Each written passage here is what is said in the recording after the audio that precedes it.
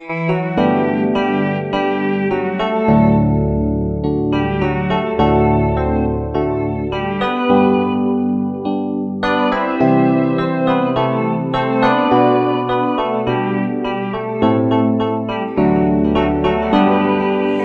ya popote ulipo mwana wa Mungu katika Kristo Yesu. Karibu tena katika kipindi chako pendwa kabisa cha Kijiweni na Roho Mtakatifu. Asante sana kwa wewe unayefuatilia mfululizo wa masomo na shuhuda mbalimbali ambazo wana wa Mungu wanashuhudia namna wanavyotembea na kuwa na ushirika na Roho Mtakatifu katika maisha yao ya kila siku. Na kama ambavyo Roho Mtakatifu ametuleta katika somo la Roho wa Neema, vipawa, uvumbuzi pamoja na matendo ya kinabii, siku ya leo kwa neema ya Roho Mtakatifu tuko katika nyumba ya hekima au house of wisdom, na ninamleta kwenu mama ambaye atatutambulisha yeye ni nani, na ninajua atatupa madini sana ya hekima kutoka katika house of wisdom. Karibu sana, ungane nasi. Naamini kwamba una kalamu na karatasi kupata chochote chema kutoka kwa mama, kama ambavyo ni kawaida na desturi ya wana wa Mungu ndani ya ufalme wa Mungu kujifunza, na kila kitu unachosikia kutoka katika ushuhuda wa mwana mwingine wa Mungu ni somo tosha kabisa ambalo Roho Mtakatifu analishuhudia katika maisha yako. Karibu sana mama katika kipindi cha Kijiweni na Roho Mtakatifu. Mwana wa Mungu popote ulipo, unahitaji vitabu vyovyote kwa ajili ya kujisomea kuhusu Injili ya Yesu Kristo, ama vitabu mbalimbali vya Kristo, ama je unahitaji vitabu kwa ajili ya maarifa ya ndoa, ama unahitaji vitabu kwa ajili ya maarifa ya malezi ya watoto, ama unahitaji vitabu kwa ajili ya kujifunza uongozi, ama unahitaji vitabu kwa ajili ya kujifunza namna bora ya kufanya biashara yako, basi unaweza ukaja House of Wisdom Bookshop ambapo utajipatia vitabu mbalimbali ambavyo vitakujaza maarifa ya vitu ya kitu chochote ama mambo yote ambayo unayahitaji. Na cha zaidi sana, utakutana na washauri, watakupa ushauri wa namna au kitabu gani ambacho ni sahihi zaidi kwa kusoma. Na kama Biblia inatuambia kutoka Mithali 4:7, bora hekima, basi jipatie hekima, na kwa mapato yako yote jipatie ufahamu.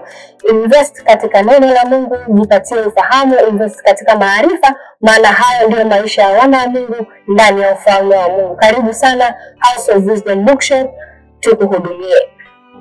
Asante sana, nashukuru. Wana wa Mungu wangependa kufahamu wewe ni nani? Mimi kwa jina ninaitwa Mrs. Georgette Geoffrey Saliboko, ni mkurugenzi wa House of Wisdom Bookshop, na nimejiajiri hapa na nipo hapa masaa yote kwa ajili ya kutoa huduma kwa ajili ya vitabu. Asante sana. Mama, wewe ni mtaaluma wa masuala ya vitabu au umesomea uandishi? Hapana, sijasomea uandishi wala sio mtaaluma wa masuala ya vitabu. Mimi ni mtaalamu wa utabibu. Wow. Lakini namshukuru Mungu amenipa kibali na upendeleo kuwa katika kutoa huduma ya vitabu na hekima ya Mungu. Na unaweza kutudokeza siri ndogo ndani ya jina la House of Wisdom? Jina la House of Wisdom, na ninaweza kaeleza kuwa ni Mungu mwenyewe ametupatia nyumba ya hekima. Ina maana watu wa Mungu unakuja kupata hekima kwa ajili ya maarifa mengi, kwa ajili ya kazi zenu, maisha yenu, malezi, biashara, kila kitu kipo ndani ya hekima ya Mungu. Na hekima ya Mungu ni Yesu Kristo mwenyewe. Amen.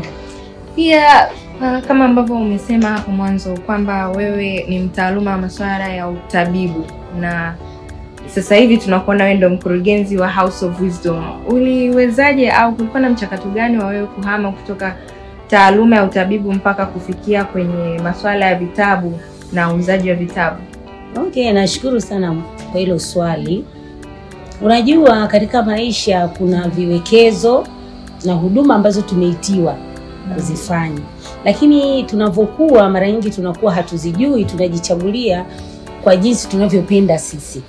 Kwa mfano mimi niliambiwa tu nenda ukasome utabibu. Baada ya kumaliza shule nikaenda nikasoma utabibu, nikafanya kazi kwa miaka 10. Wow. Lakini inaonyesha kabisa yani nikawa bado sina utoshelevu.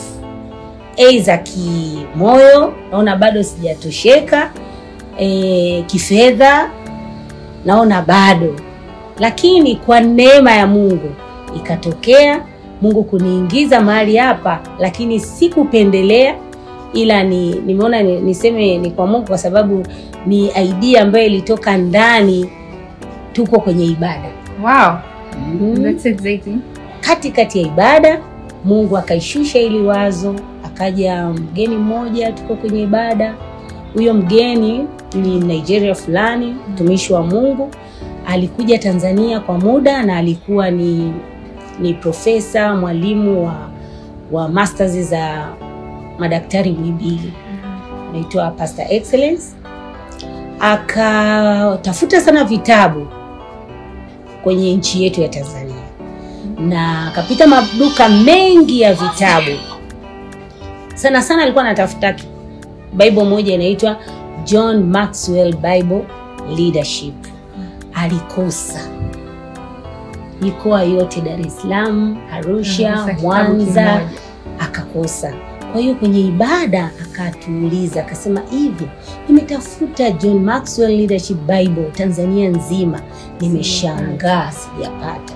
Alafu Tanzania mna duka la vitabu moja tu la vitabu vya Kikristo, hiyo haiwezekani. Kwa hiyo pale wazo likamjia moyo wangu, tufungue duka la vitabu vya Kikristo. Akanishirikisha.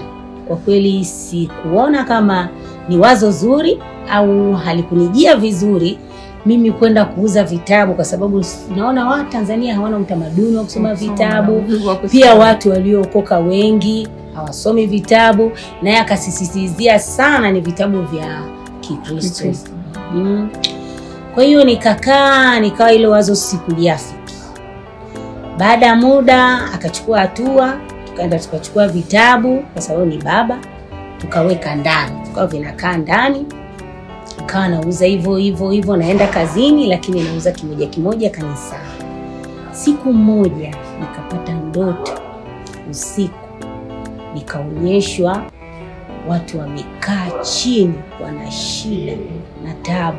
Nashuka kwenye gari, wakaniambia, mama, mbona umechelewa kufungua duka la vitabu? Nikastuka. Nikamwambia mume wangu, ilikuwa ni saa 9 usiku. Akaniambia, nilikuambia Mungu anasema tufungue duka la vitabu vya Kikristo. Kwa hiyo kuanzia pale nikakosa amani, nikaanza kuingia fully, yani unaingia kuingia moja kwa moja kwenye hii biashara ya duka la vitabu vya Kikristo. Kwa hiyo ndipo niko mahali hapa na sasa tumetimiza miaka 10. Hongereni sana. Miaka 10 ni mingi sana kusimamia wazo la Mungu. Na baada ya wewe kupokea hayo maono ya Roho Mtakatifu kuhusu kufungua duka la vitabu kama ambavyo umetuelezea ndoto ilivyokuwa, kulikuwa na mchakato gani wa tangu ulivyopokea hayo maono mpaka kuja sasa kukubaliana au kusimama katika hilo wazo wewe mwenyewe kwa moyo wote? Ulikuwa na mentor au kuna mtu alikufundisha katika uzoefu, kupatia uzoefu kutoka kwa mtu? Sababu kama ulivyosema awali kwamba kulikuwa na hakuna maduka mengi ya vitabu na duka lilikuwa moja. Na mara nyingi ukiwa unaanzia wazo au kulisimamia wazo unahitaji mzoefu au mtu ambaye amewahi kulifanya ili akupe uzoefu na akupe namna nzuri ya kuendesha au kusimamia hilo wazo ambalo Bwana amekupatia. Hilo swali zuri, kwa sababu pia hata mimi nilikuwa na uwezo wa kuanza ambapo nilikuwa sina huo ujuzi kabisa. Lakini likaja wazo, naenda kuuza vitabu. Je, wateja wako wapi? Je, nitapata wapi vitabu? Unapatikana wapi? Katika kuuliza nikamkuta kaka mmoja anaitwa John. Nikamwambia, bwana, kwenye duka lake dogo karibu na kanisa, nikamwambia mimi nataka kufungua duka la vitabu lakini sijui nianzie wapi. Akaniambia, mama, usipate shida, nitakupeleka kwa mtu mwenye uzoefu mkubwa, ameuza vitabu kwa miaka 10 Marekani na sasa hivi yupo hapa akiwepo kanisa la Ufalme. Akasema ni Nigeria. Nilikuwa simfahamu kabisa. Basi yule kijana akanikutanisha, tukafanya appointment Serena Hotel.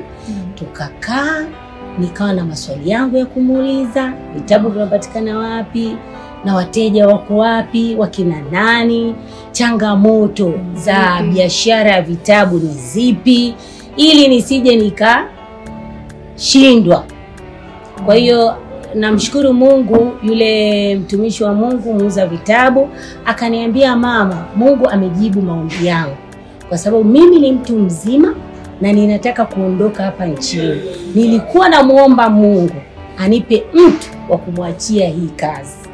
Kwa hiyo ikawa ni majibu moja kwa moja, nikasema la hasha, huyu ni Mungu.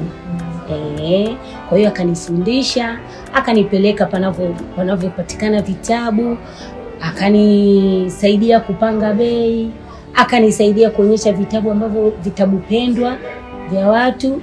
Manake ningeenda mimi mwenyewe nikichukua tu ili mradi vitabu, kwa sababu nilikuwa sio msomaji wa hivyo. Kwa hiyo namshukuru Mungu, alinielekeza vizuri sana, ndio maana mpaka leo nipo kwenye biashara. Amina sana. Naamini popote ulipo mwana wa Mungu nachukua notes, hasa kwetu sisi vijana ambao tuna maono ya Mungu lakini mara nyingi tunavutwa nyuma na hofu au vile ambavyo tumeambiwa ndivyo tunavyotakiwa kuwa. Mama, ningependa kuuliza swali moja. Vijana wengi tukiwa tuna maono au kuna mambo ambayo tunaona ni Roho Mtakatifu ameweka ndani yetu kuyafanya, mara nyingi kuwaga tuna hofu ya kuanza kwa sababu labda ya pesa, uwezo wa kuanza nao. Labda kwa experience yako ulivyoanza, ulikuwa tayari una uwezo wa kulichukua wazo kwa sababu pesa ilikuwepo, au hata pesa ambapo haikuwepo uliwezaje kusimama na lile wazo? Yaani namshukuru sana Mungu, pesa ilikuwepo lakini sio nyingi. Pesa ilikuwa ni kidogo sana, kwa sababu mara ya kwanza tulichukua vitabu vichache mno na sio vya kuweza kufungua duka. Yaani vile vitabu vilikuwa vinakaa nyumbani, natembea navyo kwenye gari.